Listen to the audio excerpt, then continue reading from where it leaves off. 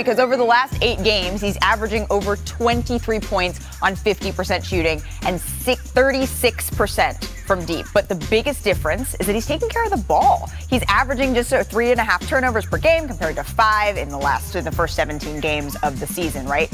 But you know where the eyes of the NBA, they're going to be tonight? They're going to be focused on San Francisco, because when Steph Curry takes aim at the three-point record, everybody is going to be watching. He is 16 away from surpassing Ray Allen. Is that possible? Yeah. Is it likely? All right, not so much. But the other Splash brother, right, Klay Thompson, he holds the single game record of 14 made threes in a game. And these guys, they just go back and forth, because then Steph broke that broke Steph's old record of 13. But if anyone can do it, if anyone can make 16 threes in a game, it's Steph. But if he's going to do it, he's going to need to shoot early, he's going to need to shoot often, and keep this in mind. The most threes he's ever attempted in a game is 22. Oh, to be at Chase Center. To be at Chase Center to watch the chase, that would be fun. But you know who is going to be at Chase Center? That is Miss Roz Gold-Onwude, who's going to be working the sidelines of tonight's potentially record-breaking game. Thank you so much for coming in, Roz. You spent some time with Steve Kerr earlier yesterday. How is he approaching coaching this potentially historical night? Yeah, Malika, first of all, I think you're right. It says a lot about Stephen Curry that he's 16 threes away from breaking this record, and we're like, it probably could happen. Maybe. And so, Steve Kerr yesterday at practice compared Steph to MJ in the sense that, there's so many magical moments that they start to bleed together. And he said perhaps that's the true sign of greatness.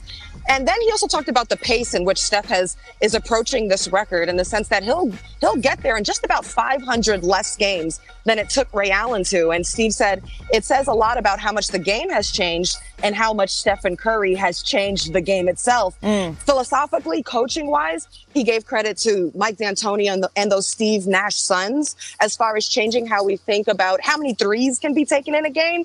But as far as Stephen Curry as an individual, how we get to those three-point shots. What is a good shot? Right. What is not? He said Steph has changed that. Well, and his teammates, right? I talked to Juan Toscano Anderson at a game the other week, and he's like, I was watching the great Warriors runs, and now I'm on the court with some of those great Warriors. So how are they thinking about Steph breaking this record?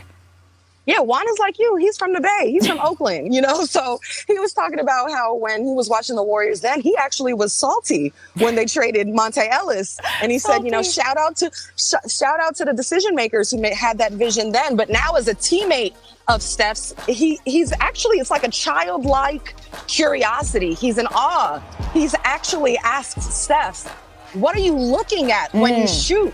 It brings out such innocent curiosity. And he actually laughed at himself. He said, I bet Steph thinks I ask him the most simple and dumb questions, but he genuinely wants to know, what is it like to be you? Well, there you go. And I can relate to that, right, Roz? Because this is a special interview for me, because Roz, one of my very first job shadows ever was with you at a Warriors game, and I was one asking those questions. But Roz, on the other side of the ball, right, Damian Lillard, he's out tonight with an abdominal injury, but he spoke at shoot-around. What did he say?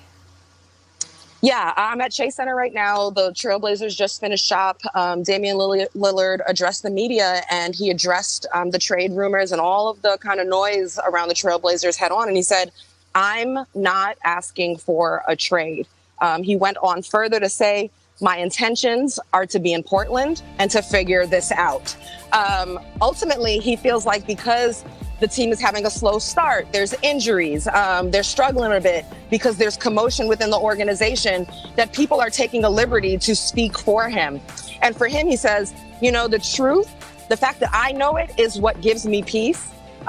Speaking to Dame today, he said that, he's in the office every day with Chauncey Billups, trying to find solutions. And he said, why would I be part of trying to find solutions if I'm planning an exit?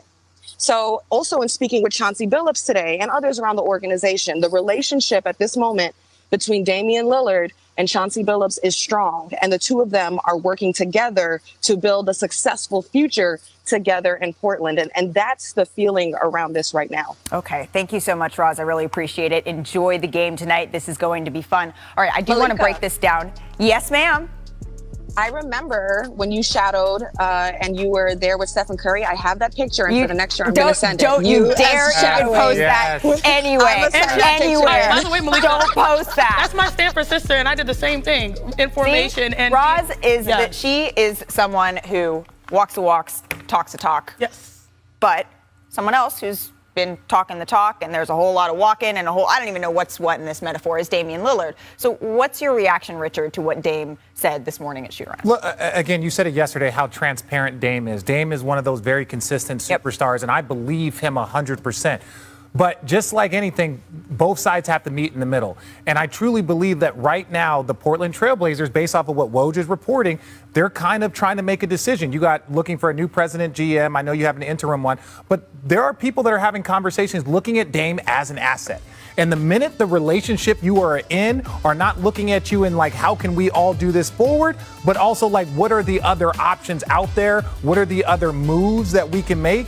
That to me says that like this is headed towards something that, you know, maybe Dame might not be ready. Dame might say, I don't want to leave. And the new GM comes and says like, hey, this is going to be the best thing for the organization moving forward. Well, there's still time for this to play out. Just to remind everyone, right? We're not talking about this right now. No. Dame is under contract for 3 more seasons after this one. We're talking about adding a 2-year extension on top of that, which he could have offered to him as soon as this summer. Chene, how do you react to this? You know Dame incredibly well. Yeah, you know, I know Dame through the Team Adidas family, and he's been one of the greatest people, just not through knowing him in basketball, just period.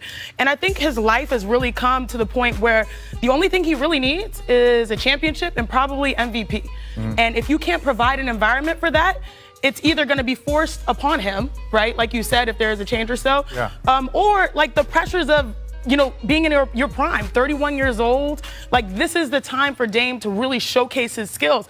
And I'm sort of glad that he's had time to sort of step back because this guy has put in his work in the league. I keep bringing it up. He leads like the last 5 or 6 years in miles run in the NBA. He's always performed. A lot of people were critical of his performance at the start of this year. I was like, can this man breathe for a moment? Like, it's not even forcing the issue in the middle of the season. So I was like, just let's chill a little bit. But the reality is, I think in the next year or two, if you don't have something viable, something has to be viable presented to him because his talent deserves a top-tier team. Yeah, no, I completely agree. Even when I was in New Jersey with Jason Kidd, one of the things that led to his trade to Dallas is that the Nets didn't want to give him an extension. And this is the historic guy, name in the rafter. He was like, I want a 2-year extension. They were like, well, we're not sure the direction we want to go. If they're not just going to give Dame that 2 years, and I know it's 35, 36, but a lot of times you're giving that 35, 36 because you want what this individual can do for you now. If they're not saying, Dame, you are not leaving, we're going to pay you your money, and you are going to be the pillar until you retire, then Dame has to take a step back. And all athletes will take notice of that because this guy has been loyal to the soil in the community, both on and off the court. And so then if that is the case, then you know that it is truly a business, and don't be surprised when players make their own moves. Well, we're going to see how this shakes out. That's going to be a decision that the new general manager, we know they have an interim general manager, is going to need to make. That interim general manager, Joe Cronin, is going to speak tomorrow to reporters for the first time. Damian Lillard, CJ McCollum, not on the court tonight against the Warriors, but Steph Curry will be. And if you think we're done talking about Steph Curry, then you don't really know NBA Today. Because coming up, we go to the top of his best threes of all time. And after losing to Brooklyn last night, Luka Doncic admitted to being a little too relaxed in the offseason. So how big of a concern is that for the Mavs? Plus the Bucks, they are undefeated with their big three this season. So what's the key to their success?